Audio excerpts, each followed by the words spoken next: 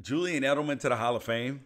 Like, I can't believe anybody is fixing their face to say that. The dude is clutch. He's second all time in playoff career yards, but as a total career, he's only got 5 years and only 2,000-yard seasons, only 30 touchdowns, no Pro Bowls, no All Pros. He's 289th in yards and 300th career in touchdowns.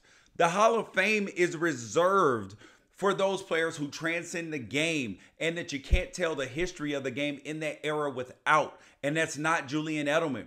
Truth is, the Patriots have won 4 Super Bowls without him, and whoever they put in there plays great as well. Wes Welker's better than Julian Edelman.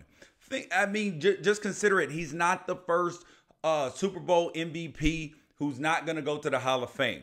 There's Dexter Jackson, Desmond Howard, Mark Rippon, Jim Plunkett, Phil Simms. Like, there's a very good reason why players are not eligible for the Hall of Fame until 5 years after they finish, because you don't get people circling around acting like this when they are as soon as they finish, because they would get in. The NFL Hall of Fame is one of the most difficult to get in, just like the MLB. And if you let dudes like Julian Edelman in, then you will turn it into the NBA Hall of Fame where listen, if you're a popular guy, you're going to get in.